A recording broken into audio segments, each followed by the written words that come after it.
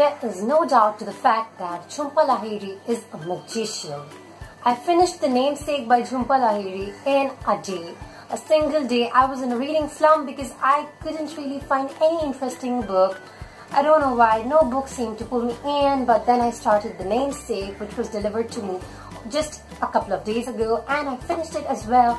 And trust me guys, I love this book so much. Now, dating back around 2 or 3 years, I read The Interpreter of Melodies and I loved it so much. Each and every story in Interpreter of Melodies was great.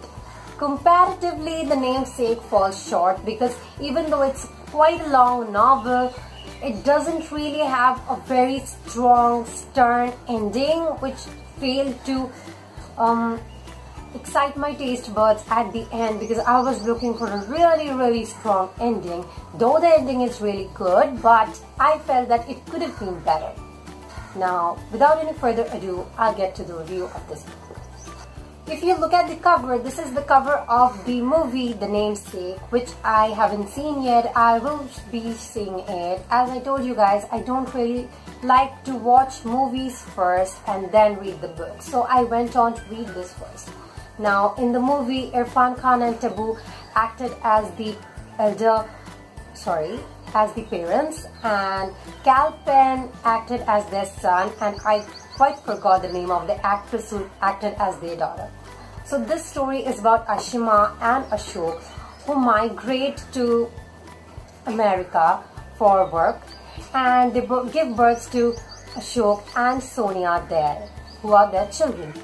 As they are native Indians, they have Indian culture in them, which the children don't really recognize.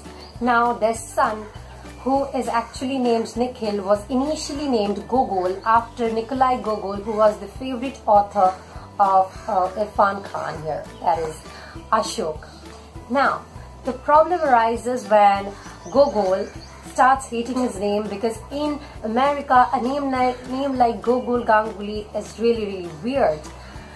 On his 18th birthday, he officially changes his name, but then quite a few incidents come into his life through which he realizes that his name is not really an insult to him, and that realization is actually the story of this book.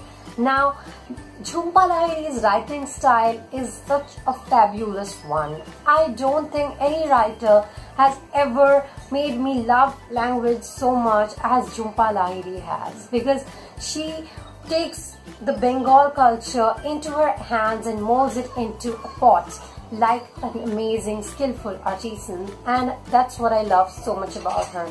There's the marriage scene, there's the counting on fingers. She refers to them as ladders on finger, and that's such a beautiful reference because I don't think I could have thought of it. I love Jhumpa Lahiri's language so much, and that's why I read this book actually, because even though a lot of people had told me that Jhumpa Lahiri's novels are not that good, they are repetitive, I am pretty sure I'm gonna read The Lowland and Unaccustomed Earth because of the language.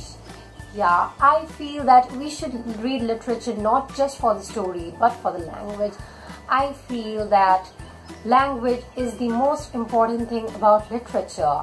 You can't write a good story and call it literature if it does not have a good language. Now, I know there are some exceptions, but that's just my point of view. I would like to know what you guys think. Okay, so drop in a comment below. And I rate Namesake 4.5 out of 5 stars. I hope a lot of you guys have already read it. In case you haven't, please do. You are gonna love it. If you don't want to read it, you can watch the movie, but I really don't prefer it personally. Now, if you guys haven't really realized it, I am using a new camera. Yay! And trust me guys, it was so expensive.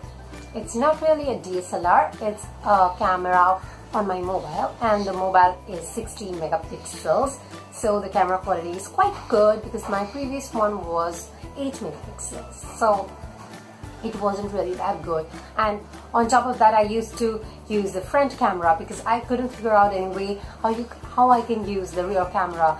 So I hope all that adds up to a better quality picture and you're enjoying my videos more than you did before. If you do, then please leave a comment below, give this video a big thumbs up, and don't forget to subscribe because I'll be back with another video next week. Till then, bye bye.